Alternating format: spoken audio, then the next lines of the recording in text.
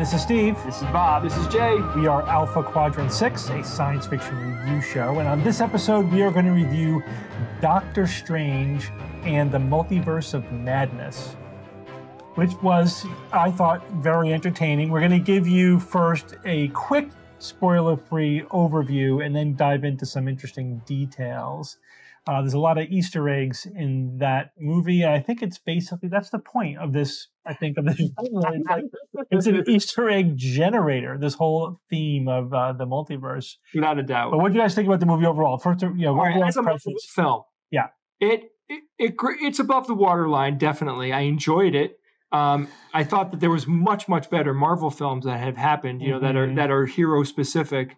But I really do like Doctor Strange, and I like Benedict Cumberbatch. I love him in the role. He awesome. really becomes Doctor Strange. Likeable. His charisma is so infectious.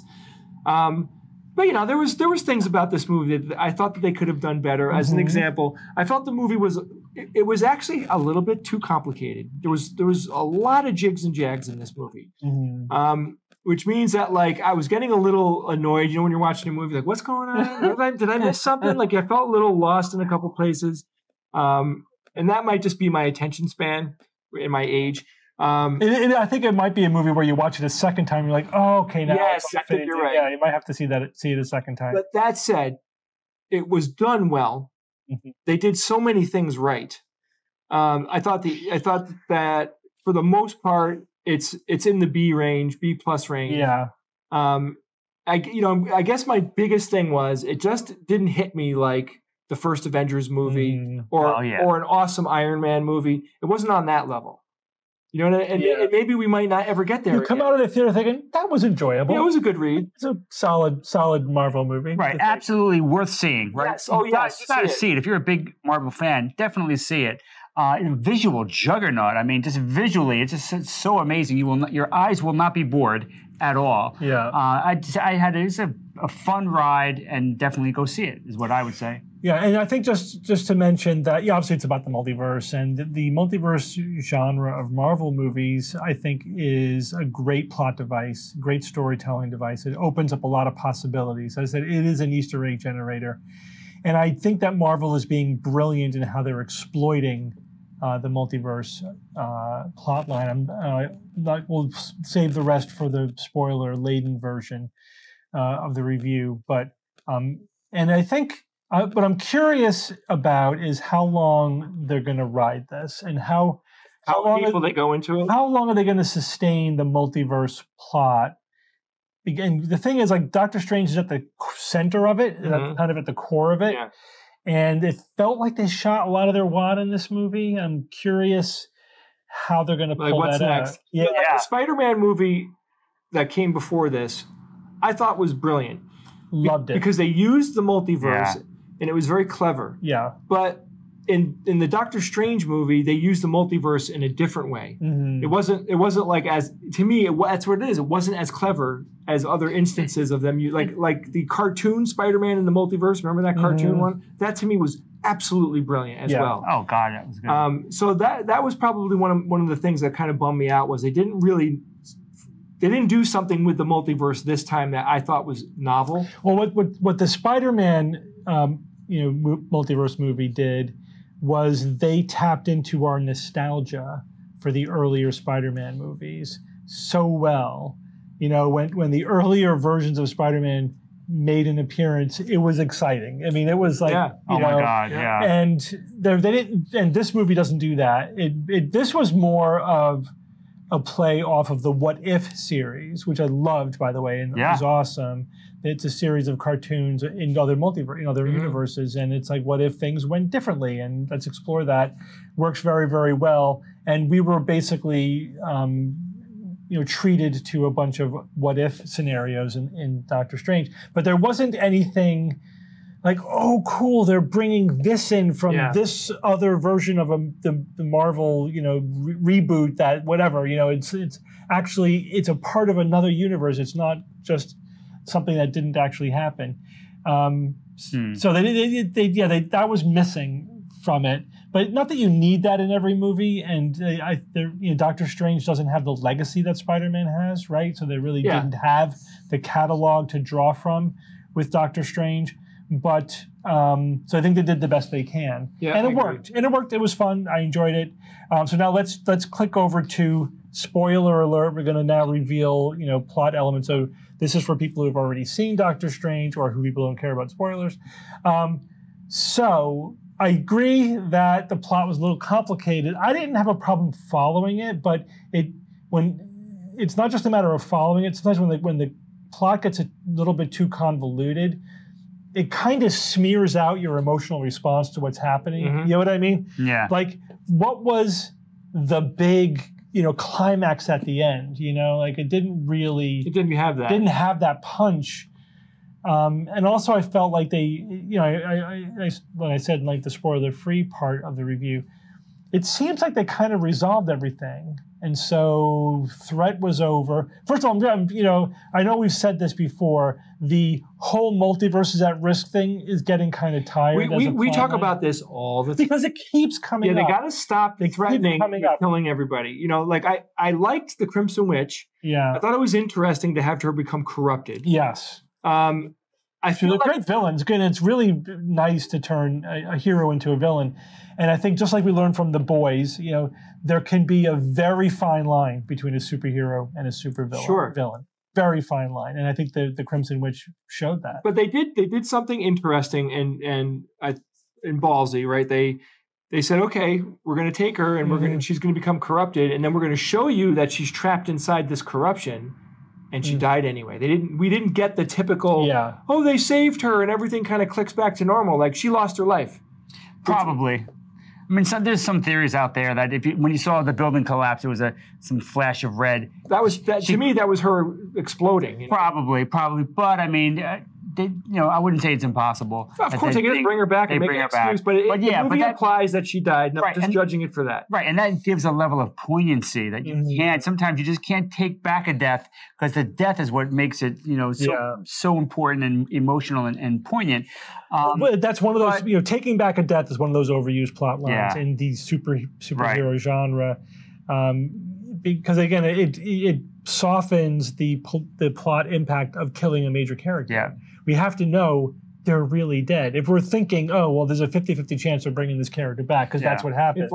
It takes all the drama and all the emotion away from it. It's got to be real. The stakes have got to be real too. I liked how she wasn't a conventional supervillain. I mean, she wanted her kids. Yes, this was a mom who wanted her kids, and that just it brought it to a different level in my mind, and it made her very sad, sad as well. But it also brought up an unusual plot hole, because where did those kids come from? Right? I mean, that was one of the bigger plot holes, because the kids created them from her own imagination. Well, we know that she created her kids in the Hex, right, in the series, and they were kind of like just projections from her mind.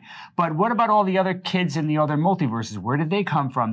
They don't give you any hint of where they came. Were they Vision's kid? Well, not really. He's not even biological.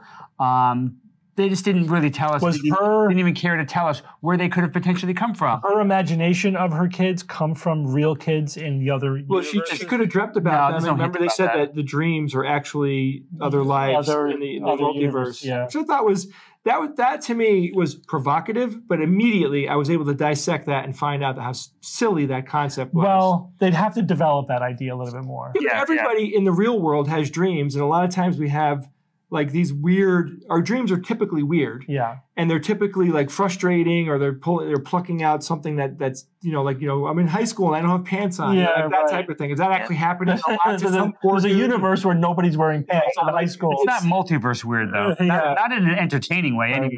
But to circle back with what you said about her motivation as a villain, it was very good writing, I thought, to have her villainy come from her desire to have children. I mean, think about that. Like, that's pretty damn cool. Like, that gives her a whole motivation that allows us to, like, fear her and not like her, but also feel bad for her. Yeah, the best villains have relatable motivations. Yes. If their motivation is, I'm evil, that's not a relatable character. Yeah.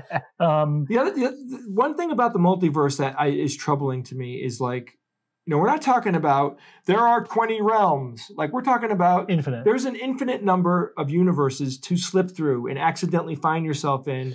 Like it's too big of a pool to swim in for them to get so lucky that they keep, finding themselves in like, semi-normal situations, like a universe that, it's New York City, but it's a little different. There's white trees everywhere. It would be like the melting wax or the paint universe, or if you think about the fact that it's infinite, right? The universes that we could mentally even understand would be very small compared to infinity, right? But there would be an infinite of universes that we could understand, even if there's an infinite number that we can't understand. When you're talking about infinity, I guess you're right. It's hard. Types of infinity, but I do think they need to think very carefully about how they're going to do the multiverse. So there's a number of ways that you could approach it. One way is that you're having plot about the fact that there's a multiverse, right? And that's what the Doctor Strange, his intersection with the multiverse is, right? He is, at the center of the multiverse plot itself, and that's why it's like, oh yeah, this is like puts the whole multiverse at risk. Which again, I hope they don't do that again. They did it. Please don't do that again. The other way to do it is like you could have a Marvel movie in the multiverse genre that is in one universe. Yeah, it's just not this one, and things are different. And things are different, and we care about the people in that universe and what happens to that universe, and anything could happen to that universe. There's no repercussions. Because we'll just click over to a different universe for the next movie, and it doesn't ruin the genre. True, but overall, when you take all the movies, like let's say they made a whole bunch of movies, like these what if movies, it still detunes the sting of someone dying. I agree. So that's that's the challenge, is why do we care about the universe number, whatever, in an infinite number of universes? We all become Rick Sanchez, where we don't care about anything, right? Nothing matters. That's why I love Spider-Man, because they brought 3 different Spider-Men. We already care about. Yes, that was doing it at its best. That was the perfect use of the multiverse, because you care about everybody. But we only have so much of that. Yeah. So the other thing to do is sort of something in the middle, where we're not talking about something that has ramifications for every single universe, or just one random universe that we don't already have a connection to. It has a connection to the prime universe, the one that we've been experiencing in the Marvel Cinematic Universe. What they say it was 6. What was the number that was delineated for our universe? Remember one of they numbered 16 or something. Yeah, or like, one of them was that low. 16. Yeah, it was 6. I don't know. Who remembers? Well, anyway. That low. I would think maybe it was 10 to the 616, but 1 quintillion.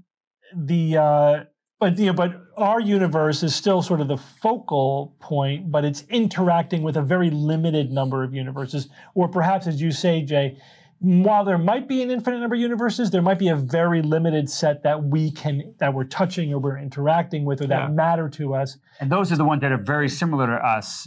The ones that are vastly different are much harder to get to, or impossible to get to. What did you guys think of the character of the young girl, America? America, who could Chavez, who could jump. What did you think of the whole idea? Her character was fine. It wasn't like a memorable or gripping character, but she was fine, and you sort of cared about what happened to her. And I like that. It's okay, sure. So she has some kind of inherent ability to cross over from one to the other, and that made her the focal point of the plot line, which is fine. That was a reasonable plot device. So I liked the ideas, but I didn't really care for the character. Like, I don't feel like they made her character, as she is written, wasn't provocative. Yeah. If she died, it would not have ripped my heart out. No. And that's what you should feel when a major character dies. Yeah, they didn't get there for some reason. I don't know why. Like, you just... It's ineffable, right? It's a combination of things. All right, there's another angle to appreciate this movie. Now, the director, Sam Raimi, Evil Dead, Evil Dead series. He also kind of started the modern superhero movies, didn't he, with his early Spider-Man movies, right? That was pretty much the beginning. Or Batman. Well, no, that's not well. Batman. Yeah, I guess. But Okay, but he was. Well, then we could even go back to the early Superman. You know, the 1980s. No, I wouldn't count that as like the modern superhero movies. But all right, so Sam Raimi. But Evil Dead, that influence, you could kind of see that influence. Sure. And this was absolutely the Undead Doctor Strange. The Undead Doctor Strange was epic. One of the best parts of the movie. This was like one of the goriest and creepy kind of Marvel movies that I think has ever been made. Yeah, yeah. And I love that angle. Absolutely loved it. When I saw like zombie Undead Strange, I was like, oh my God, look how decayed he was. It was kind of explicit, and I love that. More of that. I would love to have that. I agree. It was more movies. It was very adult, which I liked. Yes. It wasn't leaning towards kids. It wasn't the Scooby-Doo and Scrappy-Doo kind of crap. It was for adults. Yeah. Without a doubt. And I did love that too. And it's those moments that you crave, right? You want I forgot about the dead Doctor Strange body. Yeah, right. They just planted it as literally planted it like a seed. That's great. And then they drew on it later, that's always good. It made perfect sense. Yeah.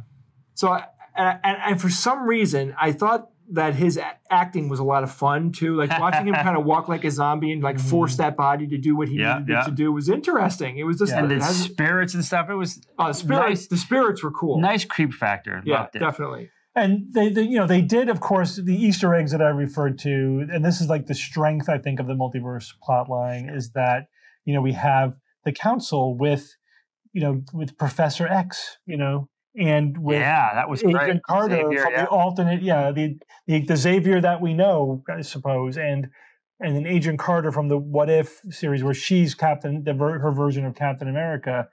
All that was cool. All that's cool. It's cool. That's cool. And even that brings up a little of an anomaly because the Illuminati, the Illuminati they were called. Yeah. They brought Strange, and say we gotta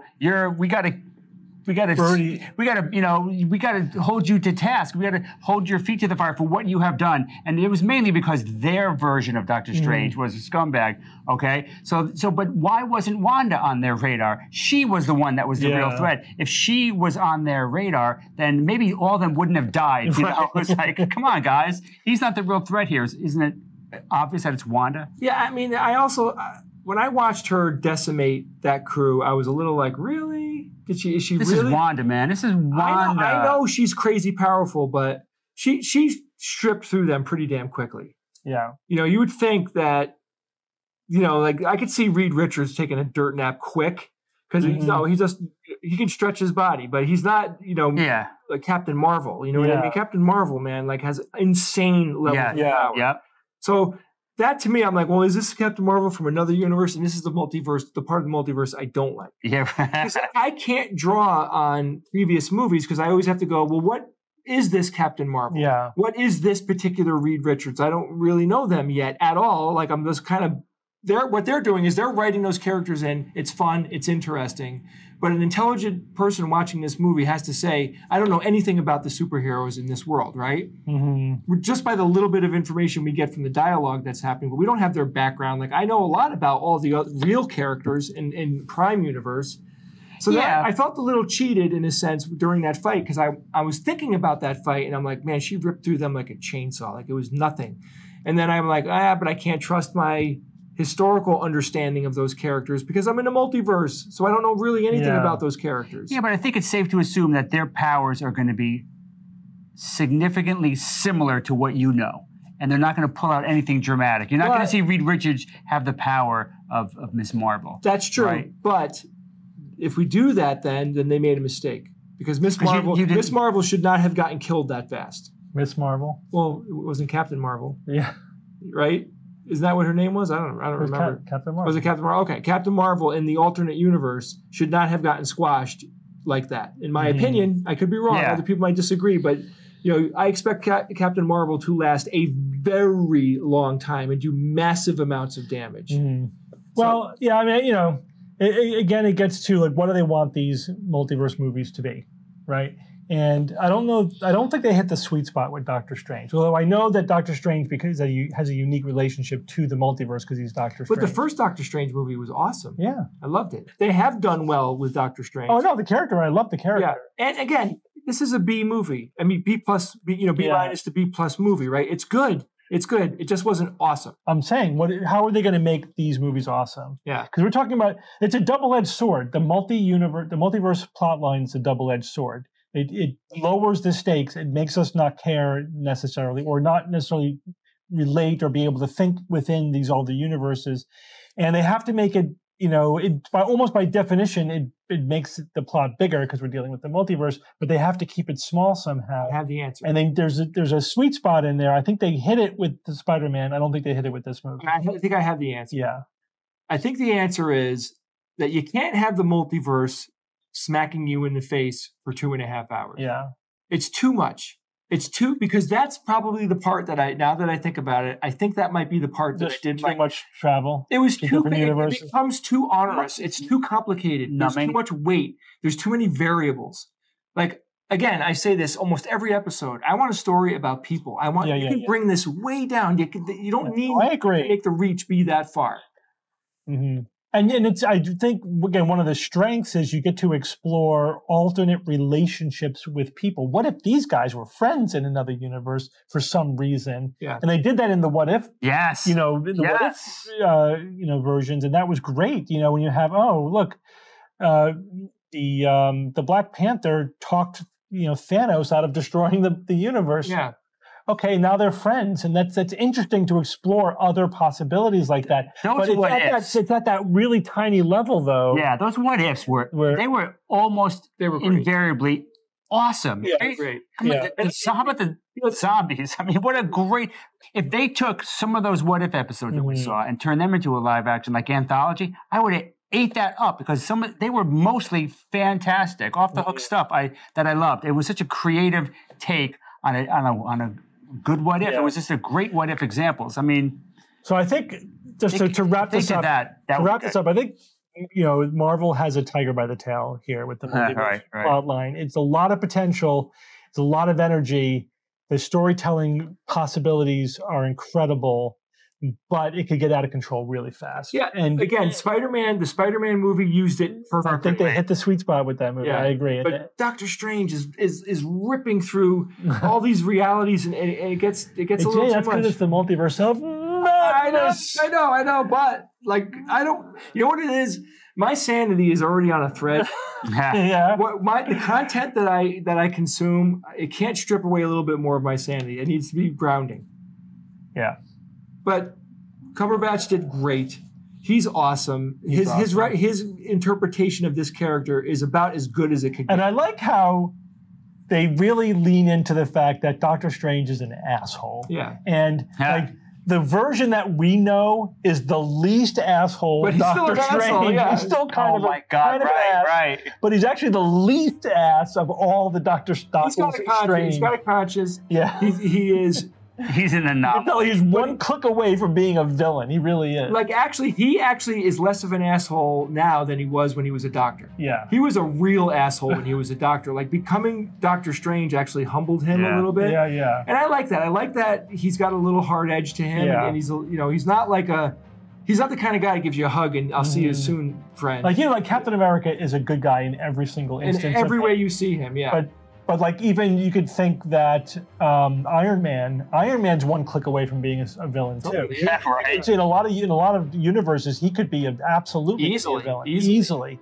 That's something that could be explored. You just made me think of something though. Why? Yeah, would he do it? He wouldn't do it. Iron Man's dead, but not in every universe. I would love to see another Iron Man movie. Yeah. That would be awesome. Ooh. Imagine bringing him in, anything could happen. I know, right? He won't do it. All right, he's done. All right, so first thing, go see the movie. Second thing, thank you so much for watching Alpha Quadrant 6. We love making this show. We want to make a show every week. Yeah, we're very much hitting that. We've only, we had a couple. We're pretty close. We're getting there. We're getting there. We're damn consistent. There'll be little breaches here and there, but we just want you to know that we appreciate it. If you enjoy this show, you can go to patreon.com/Alpha Quadrant and the number 6, or you can go to our website, alphaquadrant6.com, and pre-order our book, The Skeptic's Guide to the Future. Bob, Steve, and I wrote this book. Steve is the lead author. Bob and I did, well over a year of research, and we were feeding Steve our research. Steve also, he did a ton of research as well, of course. But we had a wonderful time writing this book, and if you enjoy science fiction and how science fiction intersects with real science, this book is for you. All right, until next time. We'll see you next week, guys.